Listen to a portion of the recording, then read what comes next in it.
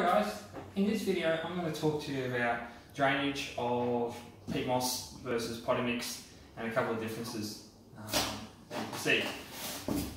Here I've got our peat moss that we have, and in the other pot here I've got just a general potting mix grade. Now, as you can hear the terms potting mix, there is a multiple of items in this mix. The majority of it being pine bark, which is being decomposted down to a point where it's usable that you can actually start planting plants in it. There's also like sand and gravel, other characteristics in there to try and hold on to some of the moisture that you do give it. In our potting mix, it is being imported from overseas. It's all sustainably farmed. There's a bit from Canada, a bit from Holland, a bit from Lithuania, sort of blended together, but it is just peat moss, just a couple of different types of grades, black versus brown. Alright, so what I'm going to do is I'm going to add some water to these pots and let's see how they sort of behave and what you can sort of start to see, so you can start to understand how better to work with peat moss. So first I'm going to add just a few seconds of water to the pine bark mix. About 3 seconds of water there. Now if I hold this up, straight away you can see we're starting to lose that water we've just given it. Now that is because when you're adding water to this, it is basically just going around all the pine bark. The pine bark doesn't hold on to any moisture at all. You're just wetting these little chips. Now the sand and the gravel and the other combinations that do go into these mixes are water grabbing onto the moisture. So you can kind of start to see the different bits of pieces that they've put into this mix.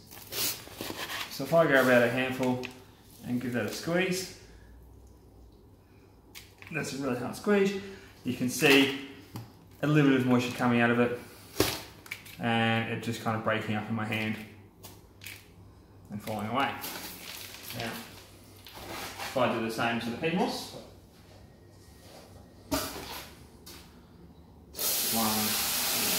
2, 3. Try to be as accurate as I can.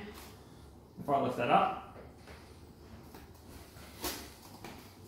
so you can see we've given it the same amount of water, but there we go.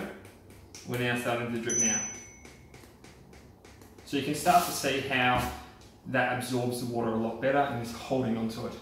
So it's important to remember that you don't need as much because it stays in the soil. Now if I lift this out, you can straight away see it's looking really, really wet. If I give that a squeeze, you can start to see how much moisture that can hold.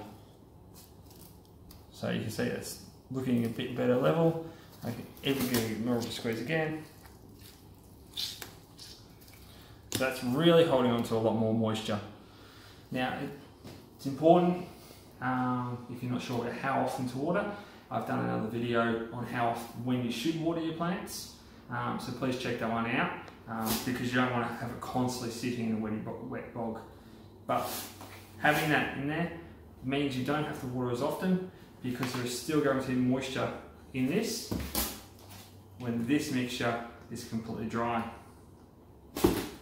Thanks for watching. If you have any questions, send them through. I'm happy to try and answer them for you.